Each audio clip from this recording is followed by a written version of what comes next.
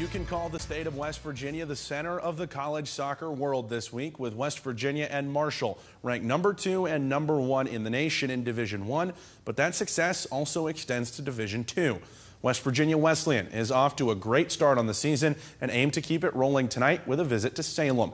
Bobcats with an early free kick opportunity. They get a couple of heads on the ball in the box here, but Samuel Reyna Farhays denies Eric Rostowen on the goal.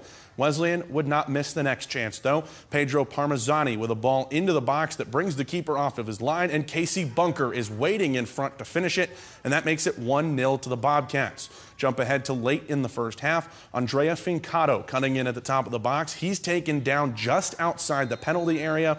That gives Salem a golden chance of a free kick. Mauricio Aguilar Renovales to take it, but Bryant Sheffield goes full extension and makes the save. Now we've got time ticking away in the first, just over a minute to play. Wesleyan with a free kick in a dangerous position, and Sam Newell hits it perfectly to find the back of the net and double the lead. The Bobcats add another goal in the second half, and Sheffield keeps a clean sheet between the pipes for West Virginia Wesleyan's 5th win of the season, 3-0 over Salem.